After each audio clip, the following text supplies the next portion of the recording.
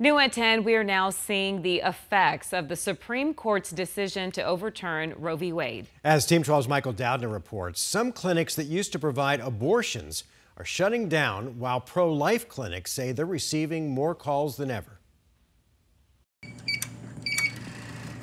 For more than 20 years, it's our life's work. Doctors Paul Isaacson and Eleanor Stanley have worked here.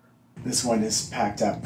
Where they used to provide family planning care and abortions. It's quite the adjustment to come to this empty office and to prepare to end it. Since the overturning of Roe, empty shelves replace medical records, boxes replacing patients. It's all packed up.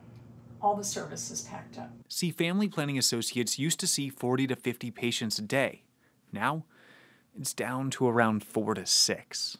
It's very surreal. And soon, they will likely close their doors for good. We have resources, some funds to maintain our staff for one more pay period. But while some clinics are closing, others are seeing a change. Yeah, I would say there's been a noticeable uptick in women calling about what services we provide, inquiring about abortion. Choices, a pro-life pregnancy center, has been around for decades, providing free pregnancy tests, ultrasounds, and counseling against abortion.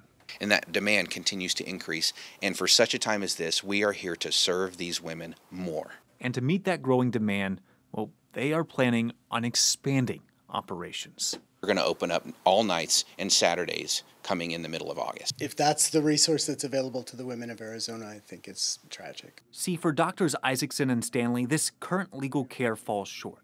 And while some women with means will be able to go out of state, those who can't likely will face a new reality on what choices they can make.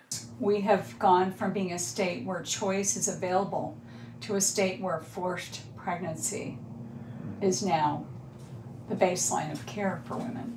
Michael Doudna, 12 News.